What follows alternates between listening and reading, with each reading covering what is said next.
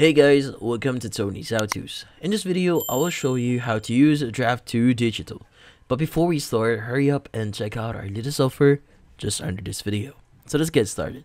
So if you're looking for a way to publish your books without incurring too much cost, or if you're just getting started on publishing your books in one platform, well, draft2digital here can actually help you.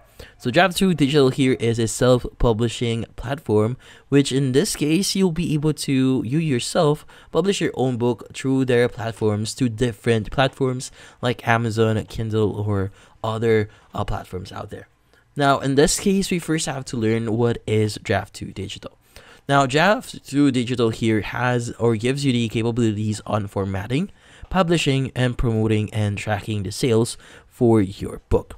So maybe for ebook or whatever here, you could basically track it in this website here.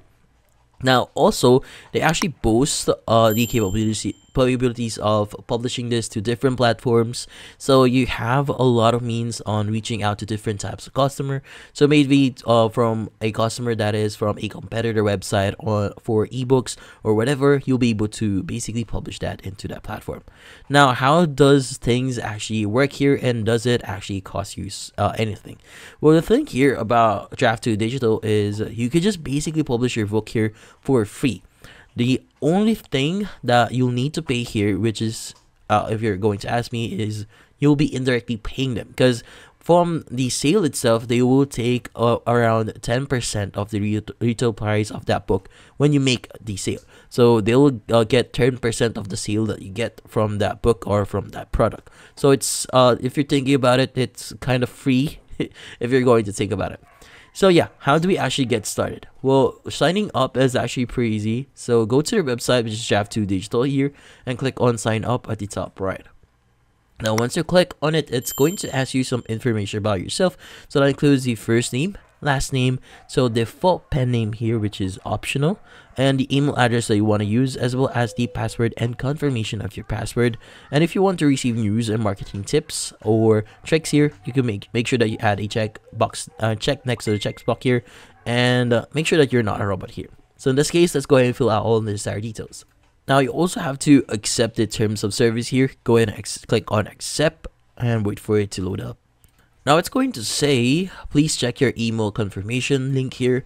So let's go ahead and go to our email here. Since I use Gmail here, I want to go to mail.google.com, and I want to look for draft2digital and click on confirm your account to confirm our account, and we should be able to start logging in. So let's go ahead and enter our email address and password here. And now we are now logged into draft2digital. Now, the cool thing about here is what we need to do is we just first have to basically know more about the UI here. We have our account here, which in this case is going to showcase or show you your account details, reports. If you've made sale on different platforms, you'll be able to see different reports here about your account. Now, if you want to start uploading your books here, click on add new book here. And from here, what we need to do is we need to start an ebook or start print book here. In this case, let's go ahead and click on start ebook here, just to give you an example. And from here, what we need to do next is we need to basically fill out some information. So first is it's going to ask you, do you have like a cover art yet? So if you have one, make sure I have front cover art here. But if you don't have one, go ahead and click this one. And from here, it's going to suggest you to go to this following website here, where in this case, you'll be able to find your own book cover. But if you want to basically upload your own, you could basically upload yours. So in this case, you could go ahead and click on browse here and choose your cover art.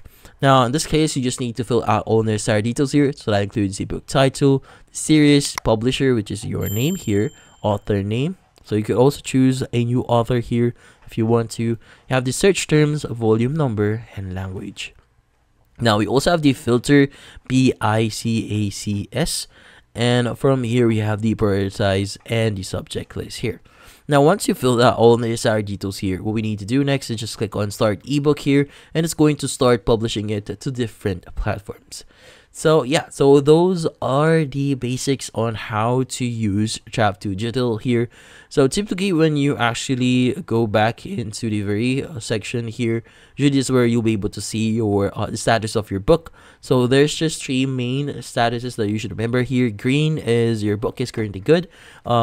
Yellow is something that the book is somewhat in progress. There's something happening in the background of your book. But if you see something red on your book, make sure to visit that book because there's something wrong and you need to fix something in there. But yeah, so that's about it. So if you found this video helpful, hit the like and subscribe button and watch our next video.